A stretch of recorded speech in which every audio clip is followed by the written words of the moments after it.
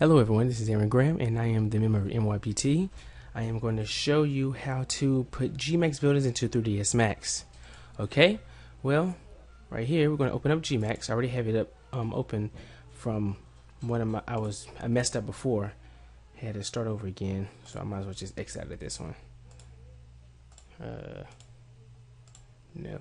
Okay, so what we're going to do, or what I'm going to do, I'm going to make a box. This is just an example.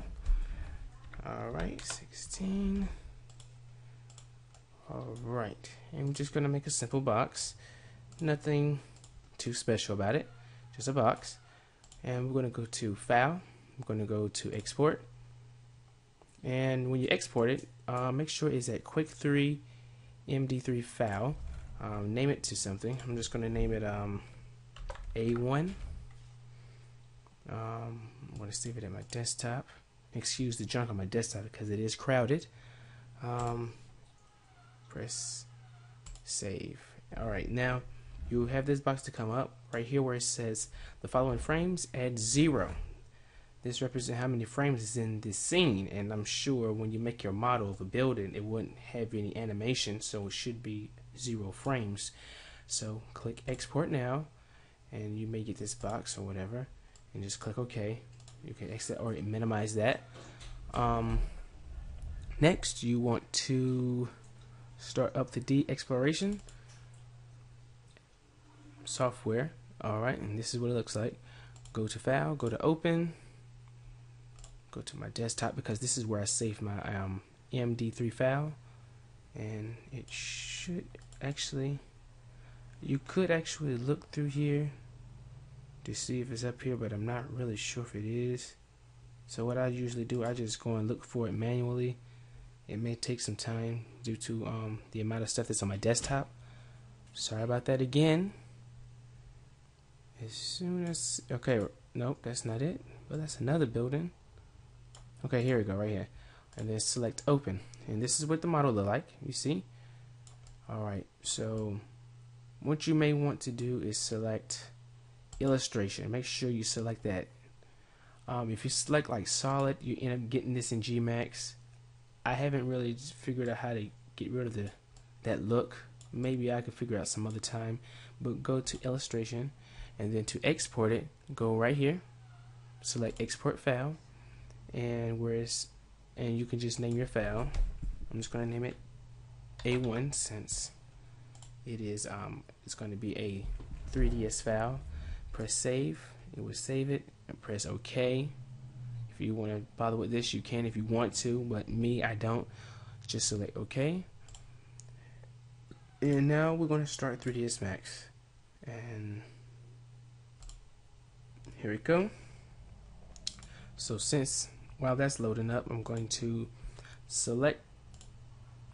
copy my 3ds file that I export out of the exploration software, and so I can get ready to put it in 3dsMax. It should be coming up soon. Please excuse me. Let me go and hide this mess. It looks so clean now. If my voice is too low, I'm sorry about it.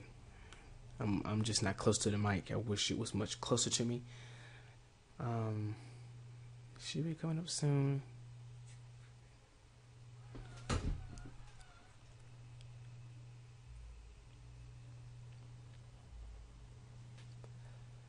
Well.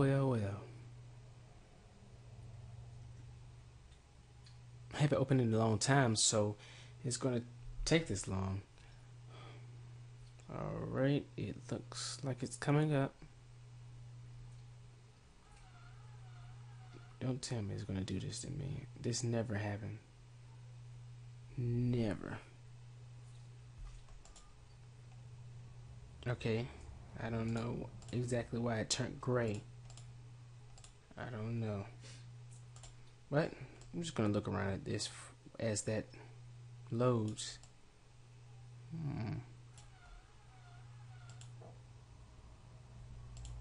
Okay, well, here we go.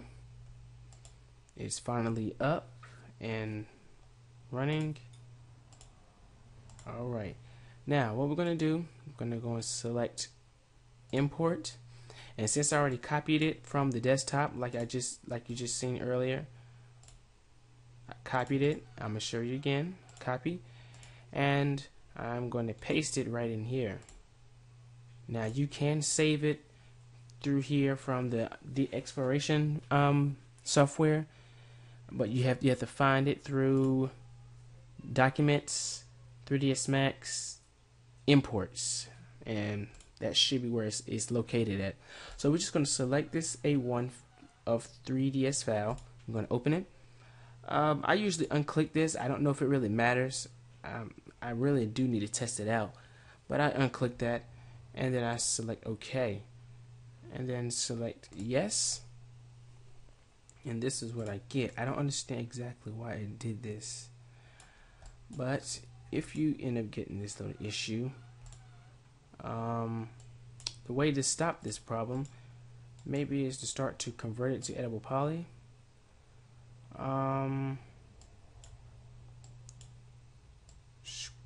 Oh, right here, if I can get to it, right here, select all those. I think it's got something to do with the smooth grouping. Just go to auto smooth and it will smooth it out for you. If you have a really big model, it would really take a long time. And when it comes to a building, it's good to attach all the files, or attach all the objects that has the same texture. It won't be able to be editable at that point, because it will be lines everywhere, because it would look like this. You see how it looks? It looks almost like a, what's the thing called? Almost like a patch file. But is it editable? It's editable match, or if you convert it to editable poly, you can remove them, but it would take a long time if you had thousands of objects. Just select this right here, right there, and right there. I think that's all the lines. And then you select, you can press backspace or remove. And backspace is the shortcut for remove, just like I did.